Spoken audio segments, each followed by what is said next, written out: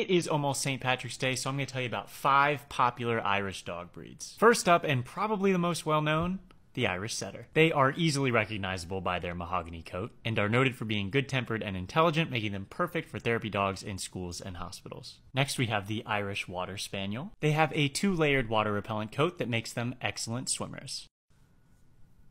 Do we look similar? Then we have the soft-coated Wheaten Terrier. This one's name is Dave. Irish peasants typically own this breed because they were not permitted to own hounds. Due to this, they were referred to as the poor man's wolfhound, which is not very nice. Speaking of which, Irish Wolfhounds are the tallest breed, not Great Danes. Despite their size, they are totally unsuitable guard dogs. They are not aggressive or suspicious of strangers. And finally, we have the Glenavermall Terrier. They're famous for the Glen Sit, which is where they sit on their butt and hold their entire body vertical. Look at how precious. I just want one to follow me around.